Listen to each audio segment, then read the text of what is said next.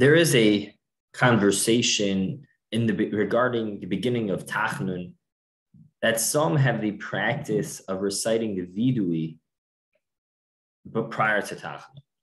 And there are different minhagim brought down. Some have the practice to do it daily, some only on Monday and Thursday. And that would be logical as well.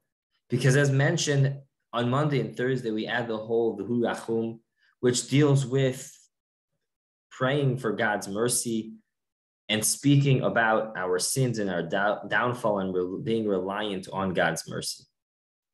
And so whether or not we have the practice of reciting the actual vidui or not, we certainly all have the practice of making mention of our sins and acknowledging our averus and need for God's mercy in the context of this tefillah.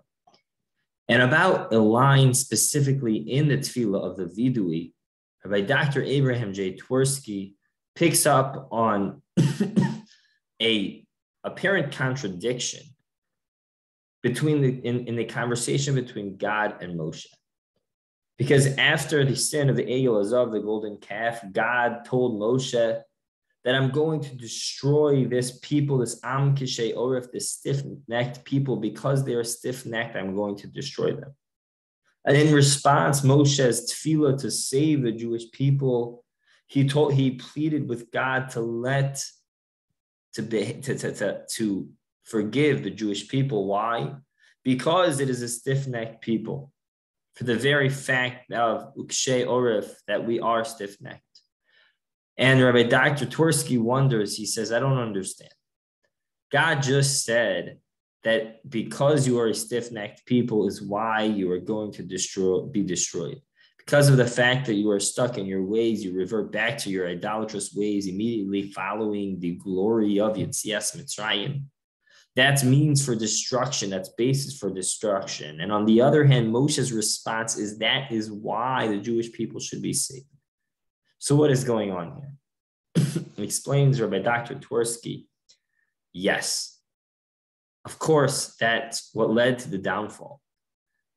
And despite that, says Moshe Rabbeinu, that same midah, that same trait that led to the downfall of the Jewish people, that caused them to sin and retract in their steps, in their growth, it is also the very midah to which we attribute our survival and our commitment to God.